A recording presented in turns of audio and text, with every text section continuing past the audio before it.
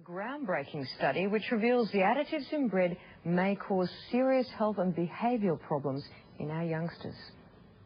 I do think it should be against the law to put preservatives such as 282 in bread. Who would have thought that bread could make kids go ballistic? Our daily bread. Life just wouldn't be the same without it. But now thousands of Aussie children may have to give it up. In the case of Brad, within 24 hours he was screaming, body come out with a rash all over his face, chest, arms. Jenny Houghton was breastfeeding baby Christopher. He was just getting sicker and sicker. The culprit, something in her milk. But what? As a baby, he was a nightmare. He screamed and screamed and screamed. He didn't sleep except out of absolute exhaustion. And then at that point, he would go to sleep for up to an hour and then be on full-on screaming all the time. After months of testing, his suffering was traced to a food additive, a mould inhibitor called calcium propionate. Its most common use, bread. I just thought, this is rubbish. This is healthy food. How can healthy food be bad for you? I think this is a story that needs to be told. I think it's really important.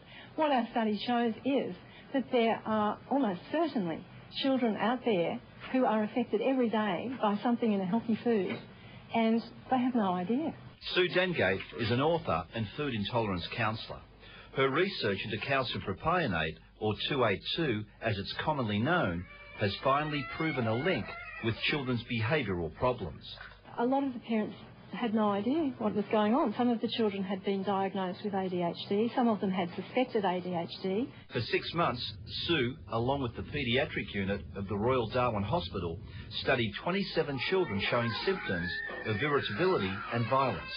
We had 300 loaves of bread baked, half of which contained the bread preservative and half didn't, and I didn't know which was which. And when the children were ready to do their challenges, I would deliver some bread, and they had to eat 4 slices a day for 3 days, and keep behaviour ratings. When those desperate parents rated their children's behaviour, the results were not only staggering, they were groundbreaking. It showed that some of the children, it was about 50% of the children, their behaviour became worse on the challenge that they did with the preservative in the bread. And when the bread was preservative-free... Oh, the kids improved so much. It was really lovely to see. In fact, I had a couple of parents ringing up during the challenge. Now, remember, they didn't know which bread was which, and they rang up and they said, we don't want any more of that bad bread, thank you. For a long time, I didn't want to be their mother. It's an awful thing to say, but I really, if I could have run off into the night, I probably would have. Trudy Bland says her 2 girls were doing badly at school, and it made life at home a nightmare. One night we were all sitting at the table, and somebody came to the front door. And in the time it took me to leave the table and answer the front door, the girls had gone into their bedroom, pulled their clothes out of their wardrobe, sheets off their bed, mattresses off their bed, totally trashed it. Doctors said put them on medication. Instead, she took part in Sue's trial and in no time saw dramatic improvements in both Jordan and Sophie. Now I believe that with diet and, of course, our health, they're reaching their full potential. They're doing very well at school, and socially they're doing very well. Did you ever suspect it was bread that was making them behave the way they were? We actually thought we were bad parents. We thought, what is it that we're doing wrong? So he stopped eating the bread, but then it took another 5 days for the effect to wear off. So it was quite dramatic, and it was quite obvious that that was what was causing his bad behaviour. Annette Cowie now knows her son's uncontrollable outbursts can be blamed on bread preservatives. Simon was just 4 at the time, and he was having a lot of trouble at preschool with violent behaviour. He'd actually been suspended 4 times for throwing chairs around the room and scissors, and he's just getting really angry and out of control. Simon's now very much in control. He has to watch what he eats, but it's better than the alternative. We've had to make our own bread, for example, and Brumby's is one place we can buy bread that doesn't have 282 in it. I just trying to be healthy instead of then eating all fat junk. I'd much rather have my child on a strict diet than on medication. Despite such overwhelming evidence, food authorities have until now refused to recognise the problem. Look, it was frustrating in the extreme.